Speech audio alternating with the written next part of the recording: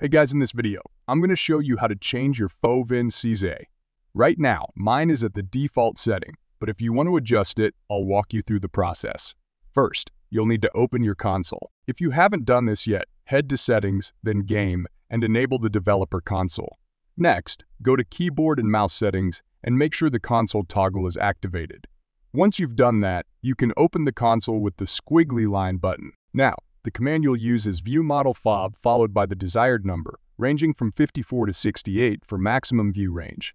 You can also adjust the X, Y, and Z coordinates using the commands Viewmodel SEX, Viewmodel SEX-A, and Viewmodel SEX respectively. The offsets range from 2.5 to 2.5 for X, W2 for Y, and W2 to 2 for Z.